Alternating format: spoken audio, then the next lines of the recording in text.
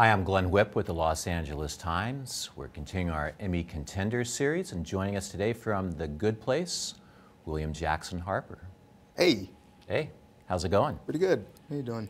So you are in the middle right now. You've filmed 4 episodes of season 4. Mm-hmm. What can you tell us? What's, oh man! So I mean, we ended through. I mean, it seems like you're involved in a bunch of things right now. Where basically, I'm going to ask you, what can you tell us? And it's like, oh man, yeah, that's going to be your it's answer. You're going to get a lot of that. Yeah. But we left the gang. Chidi's memory had been wiped yet again, kind of. But this was like a really significant thing, where he was leaving Eleanor and their kind of love. Yeah.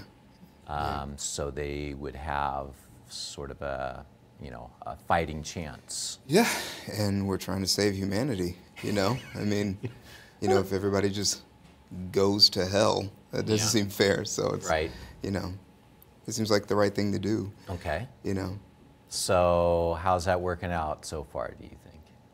Well, I mean, it's a hopeful show. It's a very hopeful show. Yeah. And so I mean, it's dealt with great humor, and it's like, and also the stakes are high. The stakes are very high because it's like for all of us, everything that we're struggling with just pales in comparison to what we're up against. Right. Of course, Chidi has his brain wiped, so it's. For him, those stakes are different, but like for the gang, we are dealing with eternal suffering, or something resembling a paradise, I guess, and actually giving humans a chance to have a shot at something better after, It seems kind of trivial to zero in on like Chidi and Eleanor when you frame it that way, doesn't it? Yeah, yeah. I mean, I think that's. I feel like that's also kind of like the general message of the show. Is that like it's like you try to fix yourself as much as you can, but really it's more about putting goodness and fairness and beauty into the world as much as you can. Right. And so it's in that way. I think everyone's grown quite a bit. Sure. Yeah. I mean, for me personally, that's what I responded to the most would be, I mean, the romance was cool. It was a beautiful story. Yeah. But the fact that Eleanor kind of made Chidi his best self, or at least, took a step or two along that direction. Yeah. That's what's like hopeful and cool about this show. Yeah, and also maybe not investing so much in the idea of what's good and the idea of what's right, but really investigating what it is. And, how do you arrive at your best self? Sometimes it's through someone that you would judge as someone who would bring out your worst tendencies, And I think in the case of Eleanor and Chidi, she's abrasive.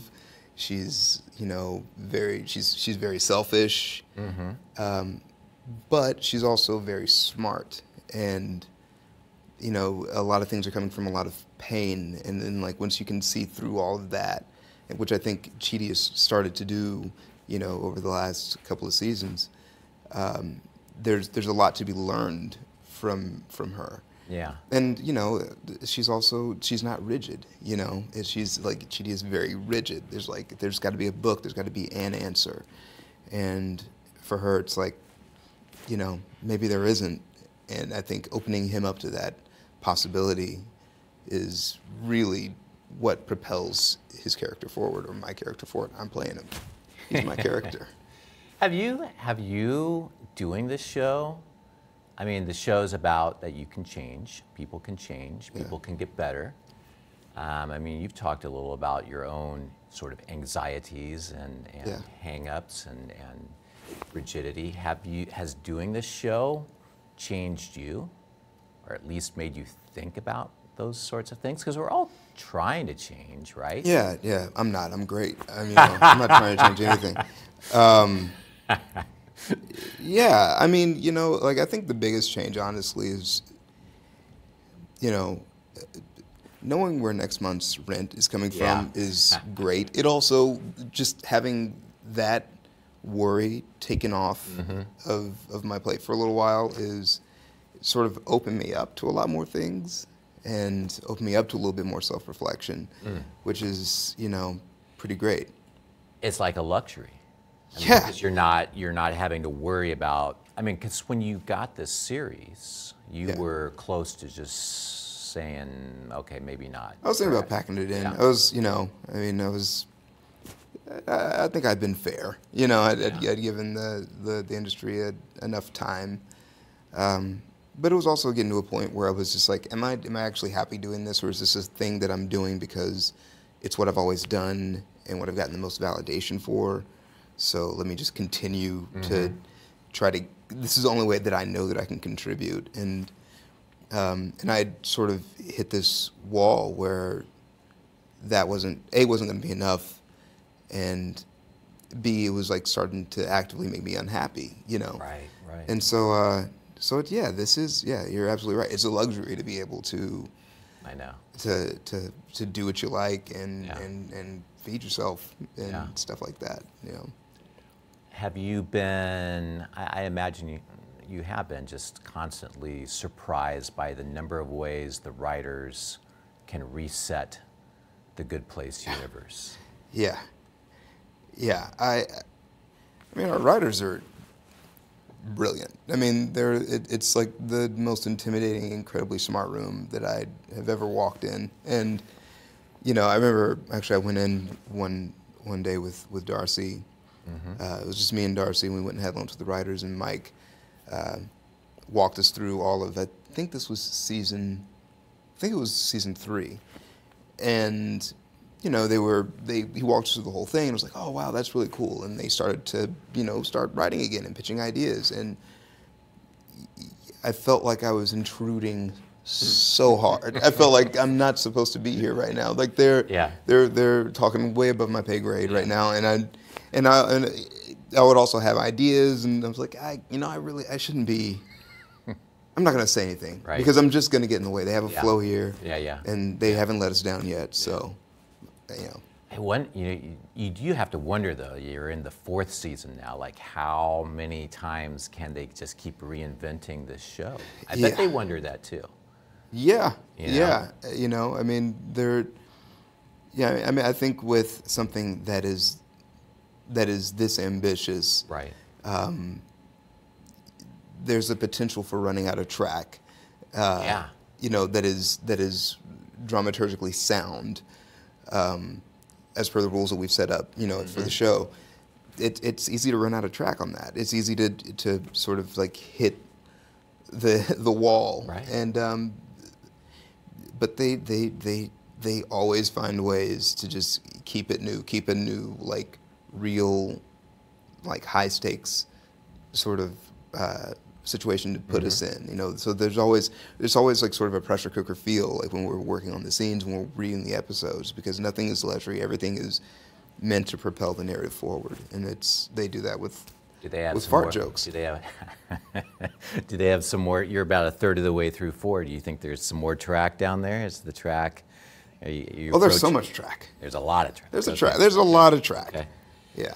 We had a question from a reader, Owen, who is wondering, how deep do you dive into the moral philosophies that Chidi teaches? Because you talked about being in that writer's room. I mean, then you have to be the one who just like says all this stuff. Right, and absorbs authority. Yeah.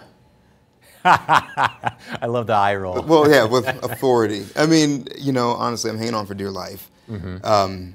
But, you know, I give myself as much of a sort of cursory understanding of the subject as I can, because I have to land those fart jokes.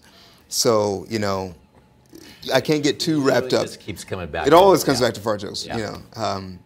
But yeah, it's like I have to. So it's like I go as deep as I can, and still understand what I'm doing and what I'm saying. I mean, like I tried to read What We Owe to Each Other by T.M. Scanlon, which is one of the books that we talk about in our show, and I've gotten like maybe 10 pages in, and I am utterly flummoxed. I can't. I read the sentence and I'm like, I know what that means. Go on to the next sentence, which is building on the sentence before, like like things good work. Sentence do, like a paragraph will do. And I'm just lost. And it's not because none of it makes sense. It's just there's a lot of thought that goes into what he's laying out, and I'm just not smart enough to get it all. So it's So yeah, there's some people that have really distilled it down for us. That's useful. Yeah. Well, I think of, we were talking a little bit earlier about what you might consider the signature Chidi episode from season 3, the Jeremy Bearimy episode. Yeah. And he's in the class there with his big vat of chili. Yeah.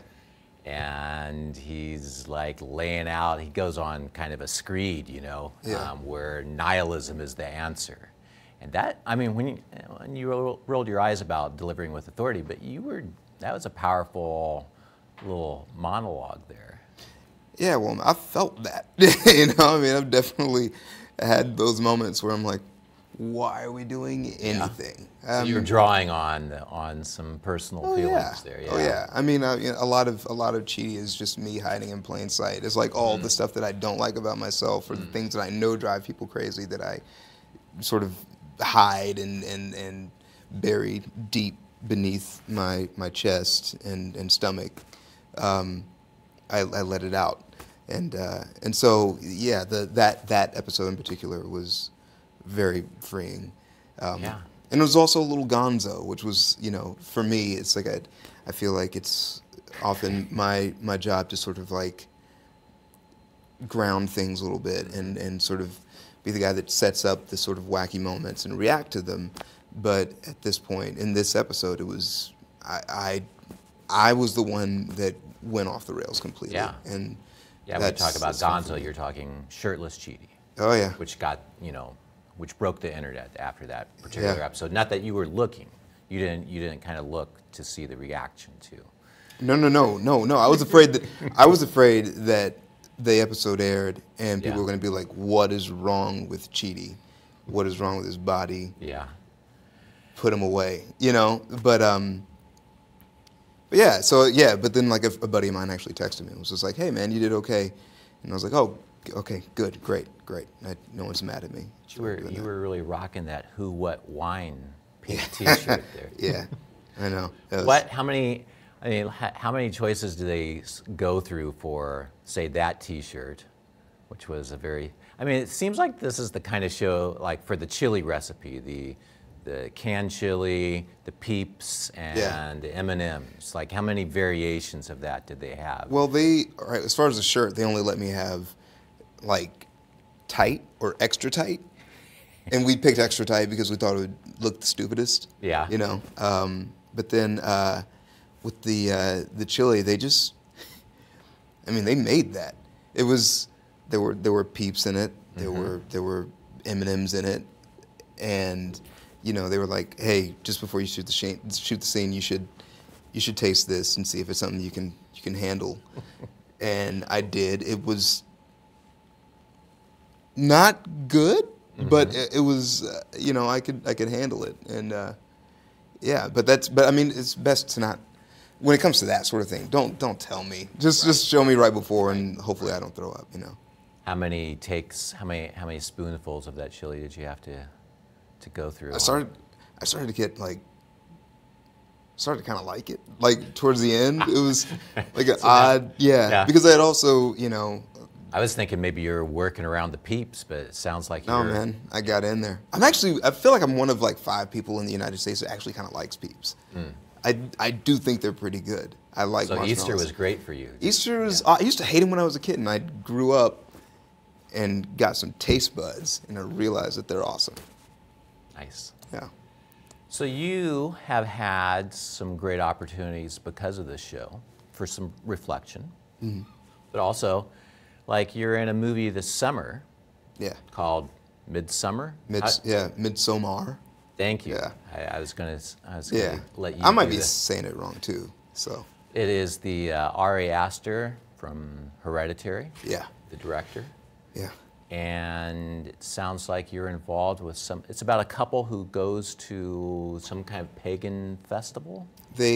Yes, they go to Sweden for a midsummer festival, and you know, there's like a group of friends that goes with them, and I'm one of those friends. I'm an academic who's like obsessed with Northern and Western pagan traditions. I'm writing my thesis on it, and You're an academic, huh? I'm an academic. That's a little stretch for you. Yeah, yeah, it's tough.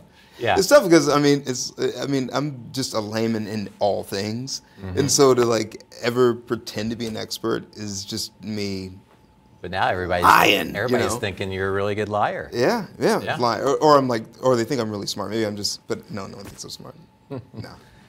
So you are one of the friends who goes to this festival, and Yeah. I'm assuming that maybe by the end of it, your character is probably not going to end up in the good place. Well, well, We'll they're see. two different universes, so Yeah, no. Yeah. But It looks. yeah. The trailer looks intriguing. It's strange. Yeah, I think Ari called it like Wizard of Oz for perverts. He Which I called think it is, Wizard of Oz for perverts. Yeah. It is great. Is that an accurate description? Do you think? I wouldn't have thought of it that way, but the more I think about it, the more I'm like, oh yeah, that's absolutely That's the it. tone. Okay. Yeah. And then you made a movie with Todd Haynes too. Yeah, So yeah. You're just working with the auteurs here. Yeah. It's fun. That's a really interesting, really important story. It's actually about, the lawyer who wound up fighting DuPont because of poisoning the water and with this compound that is on Teflon. Something that I think a lot of us grew up with.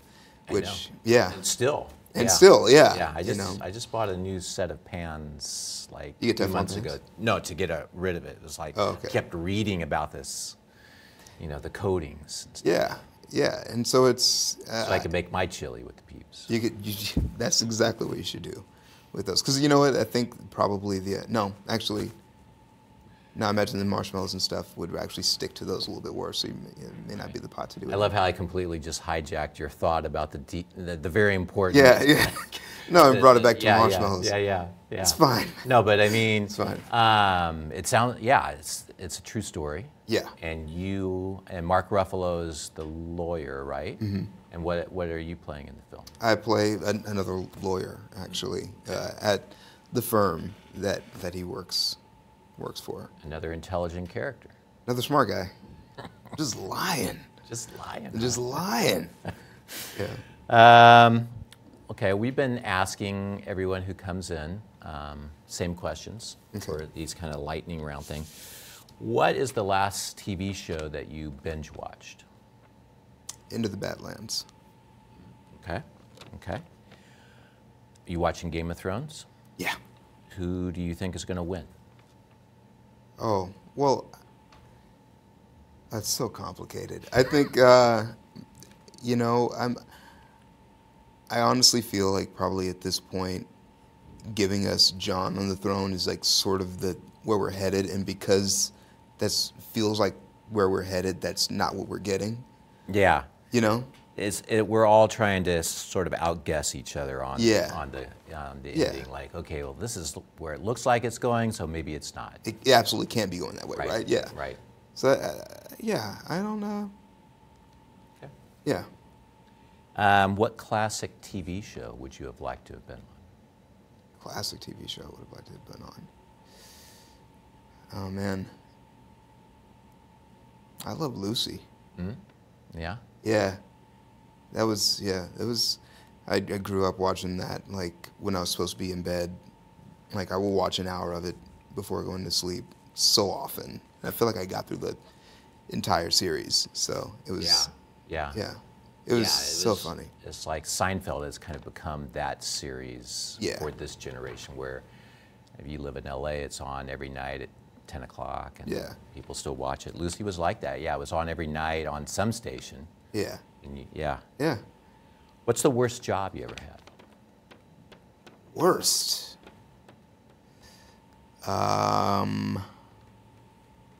It's probably a waiter.